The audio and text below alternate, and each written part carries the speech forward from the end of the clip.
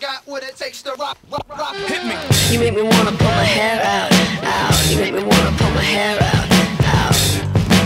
You crazy for this one, Bronson? You make me wanna pull my hair out. Let's talk about sex.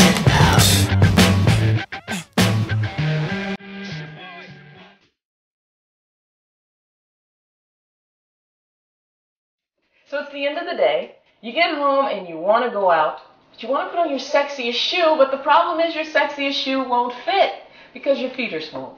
We call that clinically pedal edema. So what we're going to discuss today is why is your foot swollen and what you can do to prevent it from swelling in the future. Alright, so let's get to it. Alright, so this journey of swollen feet started this morning when you woke up and made your breakfast choice. So you decided to have a frozen waffle and 4 pieces of turkey bacon. Guess what? Salt.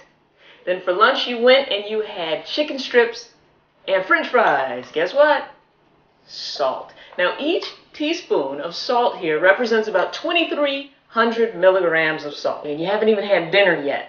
So what I'm going to do is we're going to take a couple hours and we're going to come back to this potato which represents your foot so I can show you your foot on 7,000 milligrams of salt by the end of the day. All right? Hello.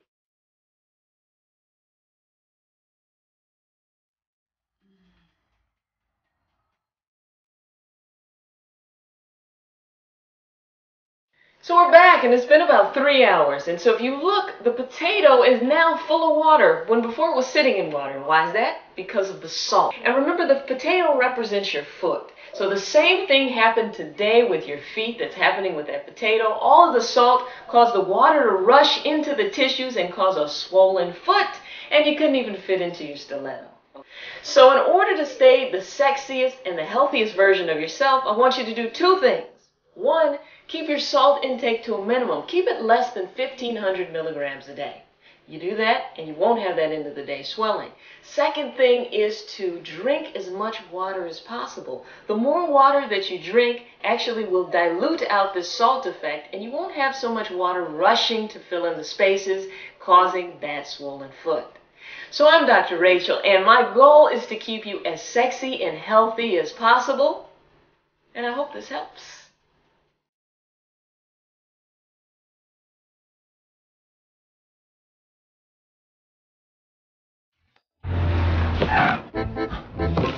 So these condoms got me going like that. Oh yeah, new Trojan charged. They sure know how to treat a lady. Which makes him a guy's best friend. Well, that's new Trojan charged. Extra deep ribs for her, plus a pleasure charged lubricant for both. So it's charged from the start. Just how we like it. Ladies first. Well, if you ask me, it's just condom courtesy. Yes. Trojan, America's #1 most trusted condom brand, introduces Charged. You can't wait to get it on. After you.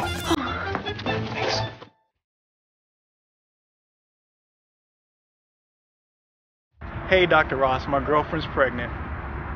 She's super horny, and to me that feels redundant. Plus my seed's in her, and that feels rude.